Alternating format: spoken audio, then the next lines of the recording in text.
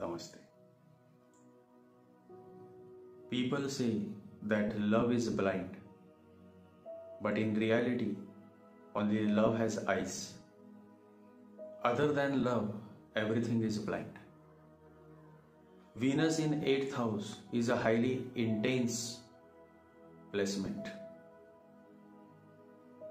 In fact, I will go a step further and say that a person having Venus in 8th house is indeed a person who understands the true meaning of love. He is an intense lover, or she is an intense lover. In this podcast, I have shared certain insights on Venus in 8th house. These insights may disturb you. You may not like it. But my sharing is not for likes, and my sharing is not for shallow men and women. Although many keep trying to hurt me through their negative comments, but I don't pay attention because my whole focus is on sharing certain beautiful insights for those who can understand my language. So let's begin.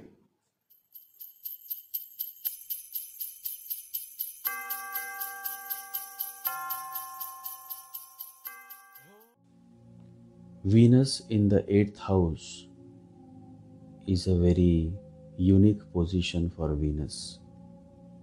It is a strange world. Man and woman sleep together, and when the honeymoon is over, they remember the astrologer. Then they rush to the astrologer and ask, "Should we marry? Is it going to last for good? Is it going to bring happiness?" Now the poor astrologer is wondering what kind of world he is living in. Honeymoon is already over, and now the couple is doubting on whether to jump into this legal institution called marriage or not. And because the questioner has asked about 8th house Venus, this relating has happened. Otherwise, it would have not. And I appeal to all my followers, especially those who are taking keen interest in understanding astrology, that times are changing. The very meaning of relationships is changing. The very definition of marriage is changing. And so, you all have to get your basics re-evaluated before you reach to a certain observation. Marriage has become a showcase. It is no more a symbol of love. Rather, it has become a matter of social status. Yesterday, a young man came. He said, "I am young and I am looking for a girl to marry." I said, "Then what is the problem? Almost half of the population is of women, so you should find one for yourself." He said, "But I have one expectation." I said, "What?" He looked at me and said, "She must be a virgin." I asked him, "From which world have you come? You are asking and expecting the impossible." And my fellow listeners and followers, this is the hard truth of today's world. To expect something that is outdated is mere stupidity. The word virgin is no more found in today's world. Neither the woman and nor the men, they lose their virginity long before they get married. And I am talking in general what is happening around, and it is not a myth but the reality of today's age that you all must accept. Acceptance is the key. 8th Venus, 12th Venus, these are people who are real lovers, and let me tell you all, small minds think about virginity. Liberal minds just don't care about such man-made obligations. They are just happy to love, to melt within each other. Love knows no boundaries. It is simply happy to be. But the Pandits will not understand. They will condemn the lovers, the Venus 12, the Venus 8th people. They will give long lectures on virginity. I remember one such story, and it is interesting. Once it happened, a high priest was visiting a church, and all the nuns were present. The high priest was a very strict man about maintaining virginity. It was a different story if he himself had remained virgin. But when all nuns came and the room was packed, he stood up and said, "All you holy nuns, if you all have maintained your virginity, then please stand up." Nobody stood up except one nun with a small girl in her lap. The high priest thanked God that at least one nun has remained virgin. The high priest said to her, "So it is only you who is virgin?" The nun said, "No, father, it is not me, but my small daughter who is just 1 year old. I am standing for her." Virginity is nothing but the play of the mind. Religions are compelling people to stay virgin. In reality, virginity has nothing to do when it comes to love. Venus 8th, Venus 12th. These people will understand what I am saying. They are wild lovers. They know no boundaries. Such men and women cannot live in a dominating society. They need freedom, absolute freedom. Love blossoms only in a free society. Generally, people with Venus in the 8th or 12th do well in a free society, in a free world. Foreign Western countries are good for such free lovebirds. It is a wonderful placement for souls that have evolved with time. Having sex with the person you love is not a crime. Understand this, and let me repeat again with emphasis on the word love. When there is deep, intense love, sex happens without any sexuality in it. But when there is absolutely no love but just lust, then sexuality comes in picture and it is ugly. When you love, you simply love. Then you must not ask silly questions like, "Are you a virgin?" Once a Venus 12th young man, and he must be really silly because he had been through 2 passionate relationships and now he was in love with a new woman. He asked her, "Are you a virgin?" And the girl had Venus 8th house. She looked into the eyes of the man and asked back, "Are you a virgin?" So you see, people have crazy expectations when they themselves cannot meet those expectations. Life is a flow. Men meet women and many relationships happen out of love. Women meet men and the melting, the merging happens out of love. It is natural. Understand the fact women are not products and neither are men. Products have labels, used, unused. You can evaluate products. They are lifeless. But never ever do the silly mistake of evaluating people the way you evaluate products. People are not products. People have emotions. They love. They fall in love. They relate. they melt in each other, and that is perfectly human, natural. The idea of virginity is the idea of a fake society, a hypocrite society. Love knows no virginity. When you truly love a woman or a man, you would never ask silly questions like, "Are you a virgin?" When you love, you simply love. Small minds intellectualism leads you to such silly questions of virginity, and in the process creates many hurdles for you, and you never are able to experience love in the true sense. And so I appeal to you all that when you love, let there be no question of age difference, caste difference, social status difference. Love is not for a coward, a man who keeps raising doubts after doubts. Love is not for such a man. Love is for a courageous man, a courageous heart that is willing to jump into the unknown. Courage is the love affair with the unknown.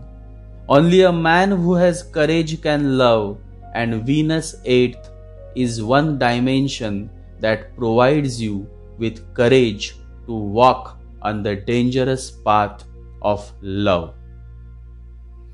So Venus 8th is not a disease or a setback, and so when there is absolutely no disease, no setback, then why would the doctor prescribe any remedy?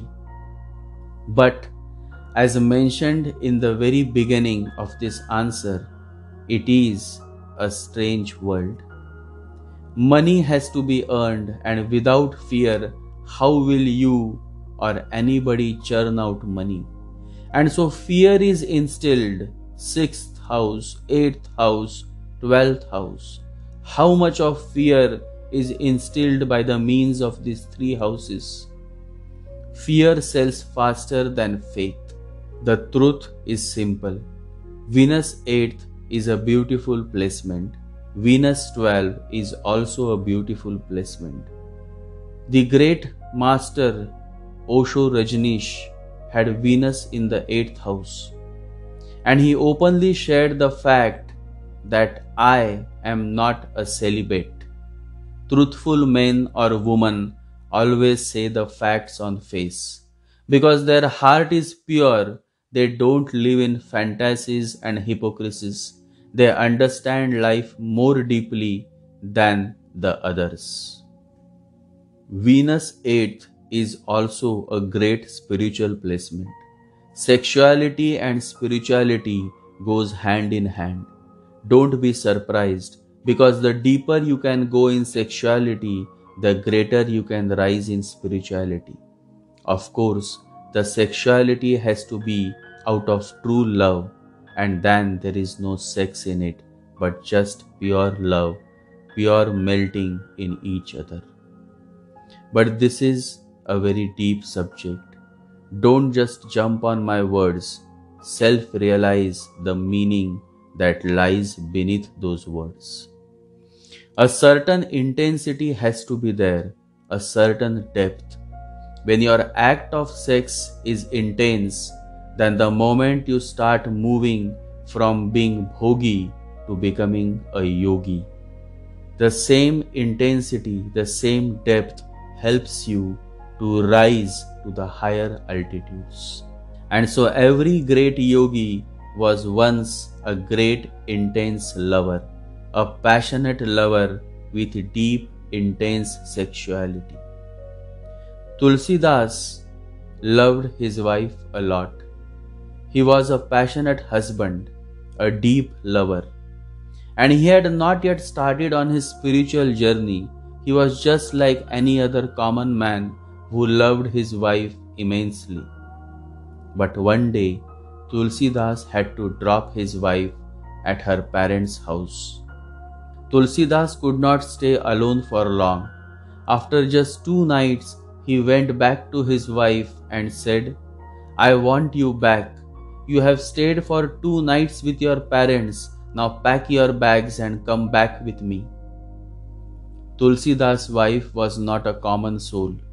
She looked into the eyes of her husband and said, Tulsi, if this tremendous passion and love that you have for me, if this same love and passion is directed towards God, then imagine how greatly your life can be transformed.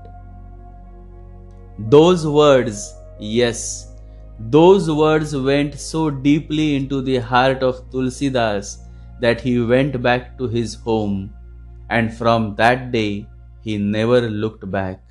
His deep passion and love was directed towards the higher purpose of life, towards self-realization.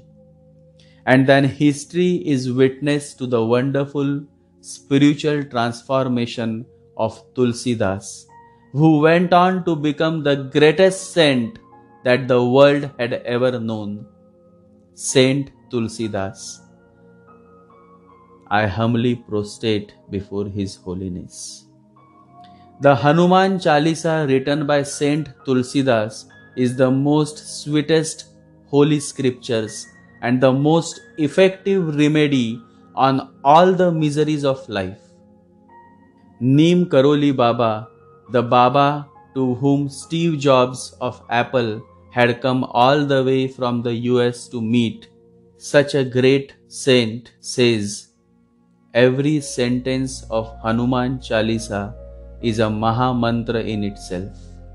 And so I insist that focus on simple things, the most simple remedies have the greatest solutions that can work wonders in your life. Avatar Meher Baba for 20 years never spoke. He had a secretary who would share his divine message. If somebody would come to meet Meher Baba, then Baba would simply write blessings, and that was all.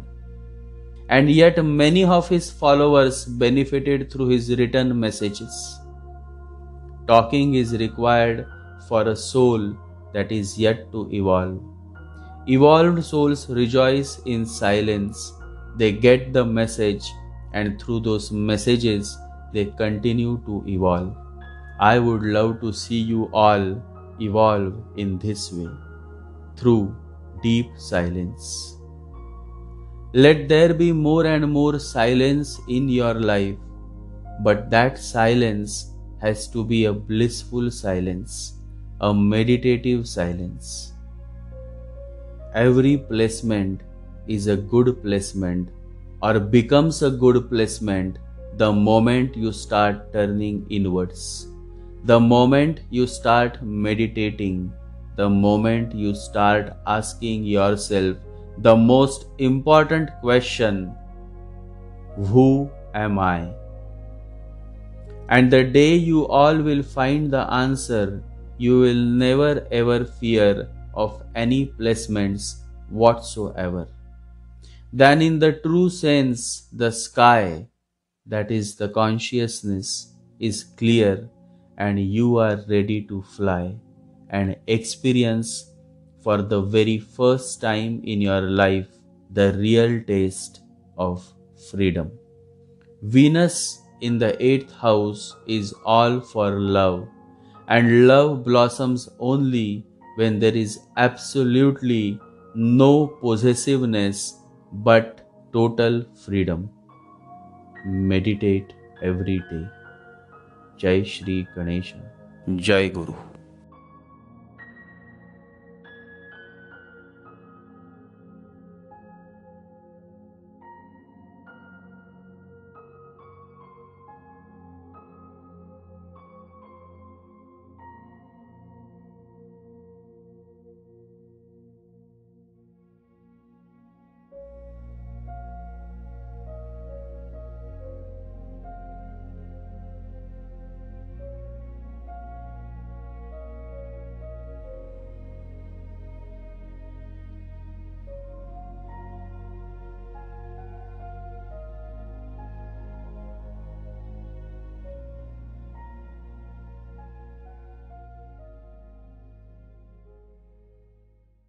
Om Gam Ganapataye Namaha. ओम गम गणपतये नमः। ओम गम गणपतये नमः।